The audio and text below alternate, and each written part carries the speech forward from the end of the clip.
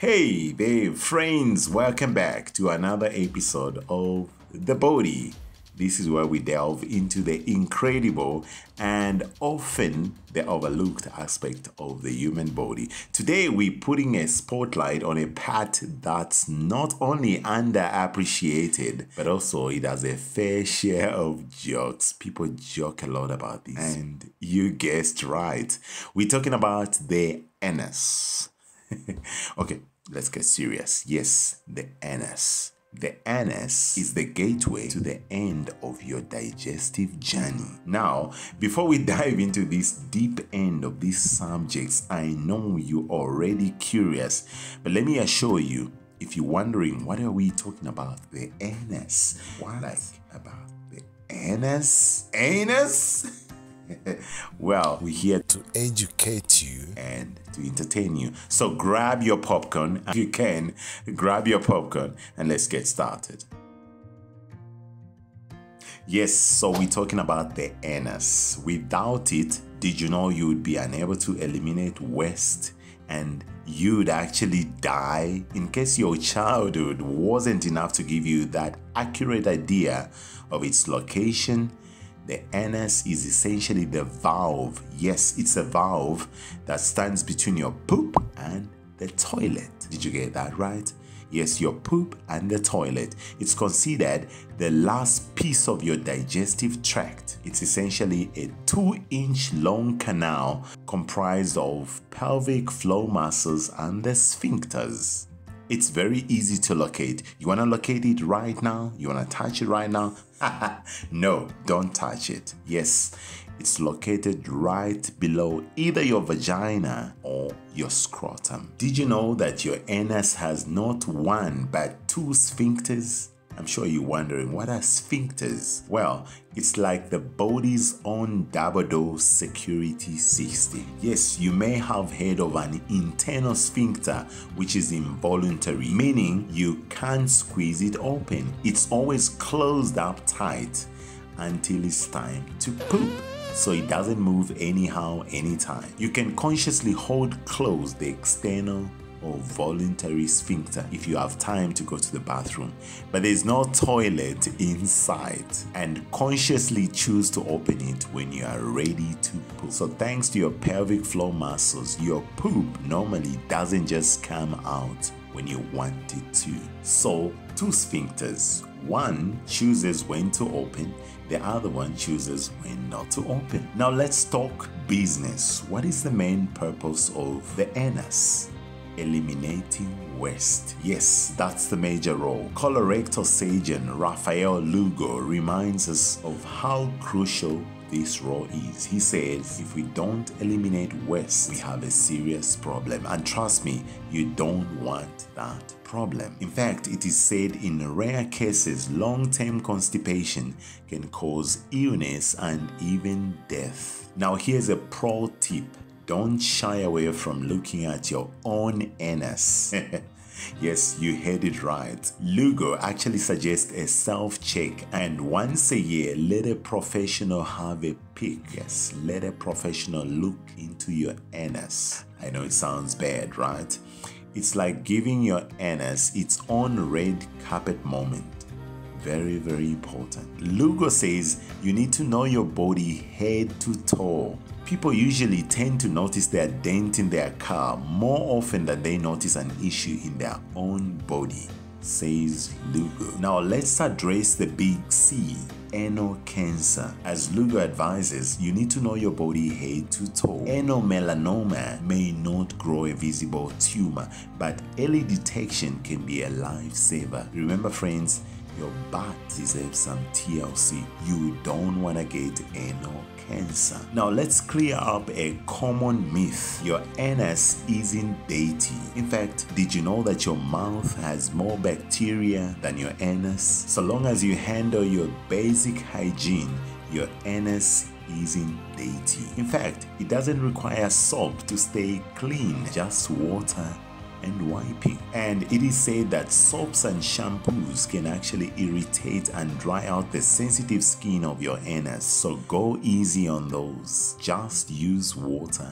and wipe it off. Now let's take a trip back in time from leaves to seashells. Humans got creative in the wiping department. Thank goodness to the invention of toilet paper, the unsung hero of bathroom history. So over the centuries, before the advent of toilet paper, humans turned to a wide variety of objects with which to wipe their butts, including leaves, grass, stones, corn cobs, animal furs, sticks, snow, seashells, and lastly, you won't believe it, some even use their own hands. Notice that most of these objects are hard, and you might really appreciate that squeezably soft toilet paper that we have nowadays. Have you ever wondered about butt hair? Scientists have theories, but one thing for sure, butt hair is normal. And probably in your infrequent inspection of your anus, you may have discovered that your hair grows down there. Scientists are not sure why your hair grows down there. And that hasn't stopped many people, lay people, including me and you, from asking, why does hair grow under there? But there's so many theories that can be summed up in 3.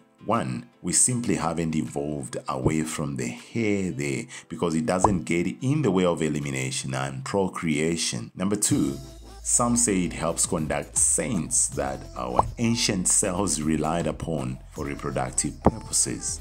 And 3, some have said that it helps to prevent irritation or chafing or that sensitive area. What do you think? Why do we have hair down there? Let me know in the comments. Now let's talk about the real pain in the butt, often called hemorrhoids. Dr. Lugo again explains it as a shoe in the door, causing discomfort, bleeding, and even anal seepage. So the veins in your anus helps the anal seal like a closing door. So when you get a hemorrhoid, essentially that's just a swollen, dilated vein. It's like having a shoe inside the door because there is something uneven in between there.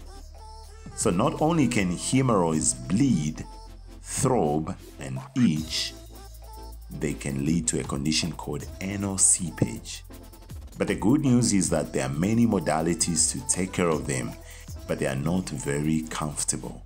You may actually need a surgery to take care of it. Is it possible to prevent hemorrhoids? Yes. The key to preventing hemorrhoids is avoiding constipation and straining on the toilet. Don't strain on the toilet. Don't push too much. Prevention is important. Keep your stool soft, take plenty of fiber, and drink plenty of water. So here's a golden nugget of advice. Limit your toilet time to 5 minutes. Remember, your butt isn't a fan of extended social gatherings. Gravity can turn hemorrhoids into unwanted balloons. So make it a quick pit stop. So in simple terms, when you sit on the toilet seat, gravity exerts its pull on those soft tissues, including hemorrhoids. And when your butt is hanging in there, all the blood flows into there. And remember, hemorrhoids are like balloons. They stretch, they contract, and that would cause so much pain. So limit your toilet time. Have you ever felt a burning or a hot sensation on the anus? It's not always a hemorrhoid. It could be an anal fissure or a tiny tear in the lining of your anus. That can happen after a large bowel movement, especially if you're already suffering constipation, which can stretch the anus. How can that be treated? By sitting in a hot bath for 20 minutes a day until the tissue heals. But in worst case scenarios where the fissure recurs and won't go away, surgery may be necessary. Okay, here's another one. I know we spoke about anal cancer. Now the next one is anal sex. Another form of anal carcinoma is caused by human papillomavirus called HPV that causes genital warts. While this virus can spread from a penis or vagina to the anus, chances of transmission are greater by anal sex. Unlike the convenient taste of the HPV virus in the vagina, there is not a similar taste for signs of HPV of the anus. That's another reason why having a professional look at your anus is a good idea. There might be a little wart, something that looks abnormal. So if you're sexually active or you're having high-risk sex, you should be more vigilant every few months. And that's where we wrap it up. Oh wait, before we wrap it up, let's lighten the mood with some weird and fascinating facts about bums. Did you know a Chinese man spent 55 years, yes, 55 years without the opening of his rectum in the wrong place? That's an unusually long time to live without a normal anus. That man had a relatively common birth defect known as imperforate anus, a condition which 1 out of every 5,000 infants is born with. So these infants are born with a misplaced, blocked, or missing rectal opening. They say this problem occurs slightly more frequently in boys than girls. Boys, watch out. And its cause, as expected, is not known.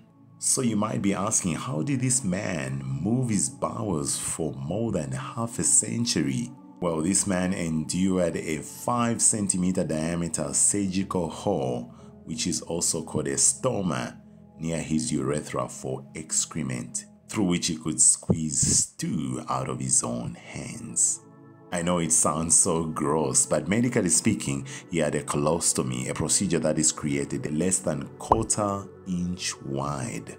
This is basically a surgical hole which substitutes your anus. This opening is located closer to your scrotum in a more forward position to your body than rear. So colostomy is the first stage of a 2-part operation that is needed to correct the imperforate anus. Did you know that your butt is the most powerful part of your body? We're talking muscles, of course. Your glutes are the biggest muscle groups that we've got, making them potentially the strongest also. Now here's a funny one. Jennifer Lopez's bum is reportedly insured for $27 million US. Can you believe that? Now that's an asset worth protecting, guys. Here's another crazy one. Women with bigger behinds are said to be smarter. I don't know how true that is. But a study by the University of Pittsburgh and the University of California found that women with bigger booties are, on the average, smarter than women with smaller butts. Apparently, this is because the hips and the bums store essential omega-3 fatty acids which promote brain growth. Do your own research, folks. Did you also know that the average person farts 13 to 21 times a day? Well, check that one as well. Well, there you have it, friends. A roller coaster through the often overlooked wonders of the anus. If you enjoyed today's episode, give it a thumbs up, subscribe, and hit that notification bell so you won't miss out on our future exploration of the incredible human body. Until next time, stay curious.